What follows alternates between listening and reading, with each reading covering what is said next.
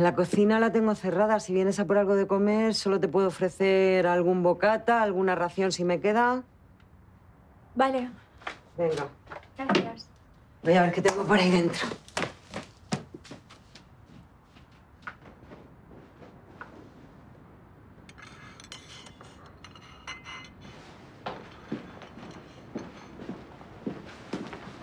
Hola.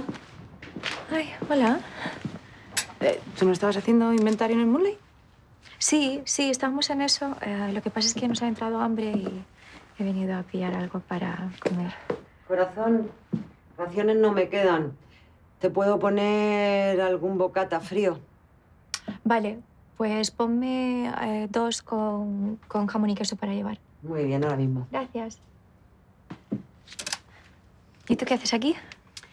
Pues he ido a casa y me he dejado las llaves, así que he tenido que volver a por las de repuesto. Ah, por cierto, han detenido al tipo ese que te estaba molestando la otra noche. ¿Cuál de todos? Al baboso ese que le puse firme. Pello se llama. ¿No te has enterado? Porque lo han detenido en el Moonlight.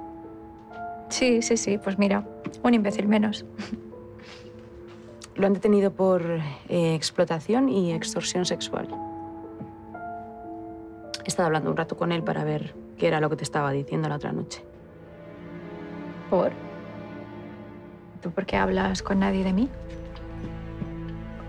Bueno, a ver, a mí no me gusta meterme en la vida de los demás, Hanna, pero te vi nerviosa el otro día y quise saber qué era lo que te pasaba.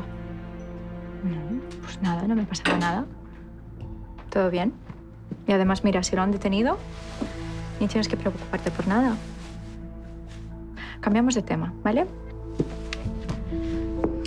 Hanna, lo sé todo. ¿Por qué no dejamos de portarnos como si fuéramos 2 niñas pequeñas? Vale. Y tú dijiste que no te gustaba meterte en la vida de los demás, ¿no? Flipo. ¿Por qué no me has contado que fuiste prostituta? ¿Y tú crees que a mí me apetece hablar de eso? ¿Crees que me apetece contarte mi pasado? Bueno, a mí me lo puedes contar. Entre nosotras hay confianza. Lidia, qué confianza.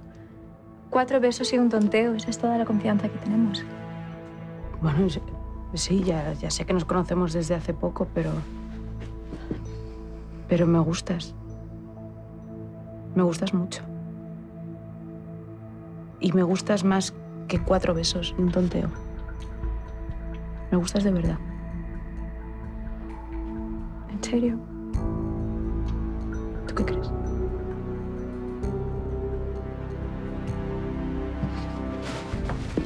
Aquí tienes, rubia. Ay. 2 de jamón y queso. Oye, me tengo que ir ya, ¿vale? Pero nos vemos mañana. Sí. Gracias, hasta luego. Hasta luego, bonita.